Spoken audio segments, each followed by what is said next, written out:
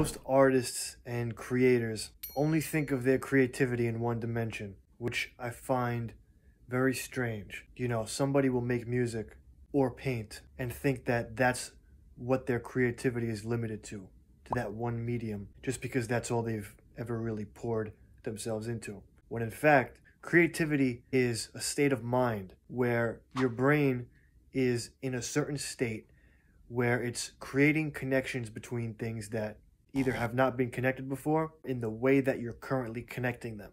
And so if you are creative in any dimension, on any medium, whether it's writing, dancing, in business, in music, understand that your creativity is not limited to that dimension. Understand you can actually think creatively about your creativity.